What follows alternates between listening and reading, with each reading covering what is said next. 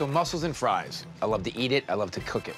I'm gonna riff on the classic theme. I'm gonna make mussels steamed with red curry broth and French fries with a lime and black pepper mayonnaise. How are your little triceps doing there, buddy? You're just pushing them. Oh, there he goes. Put all 112 pounds behind it, Bobby. You could do it. Ooh, this one's stubborn. Shut up. I'm just gonna cut the potatoes and get them soaked in some ice water to get rid of some of the starch. Bobby, what kind of sauce are you gonna do? Red curry. Oh, hey. Look, he was listening to Joe. Read your mind.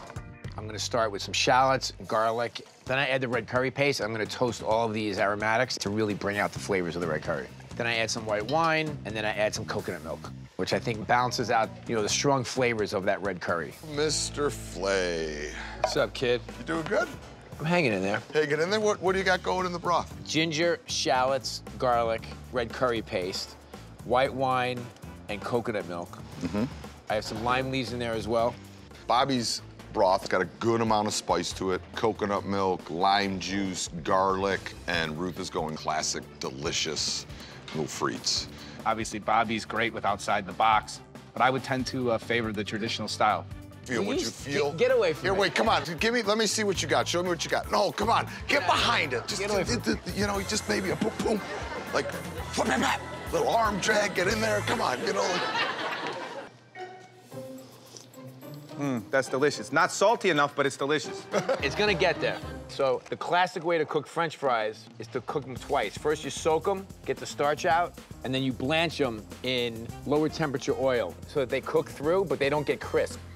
All right, good luck, Bobby. You're gonna need it. So the mussels go into the Dutch oven. I cover it with the broth, just steam them open, let the juices from the mussels marry with the broth, and then I cover the pot, get it going.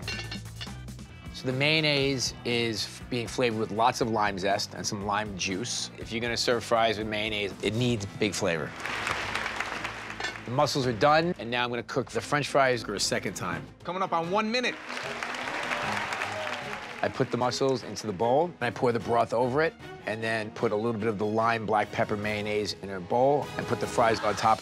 8, 7, 6, 5, 4, 3, 2, 1.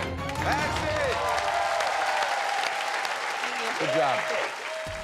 I'm taking the risk by really bringing a lot of flavor to these mussels.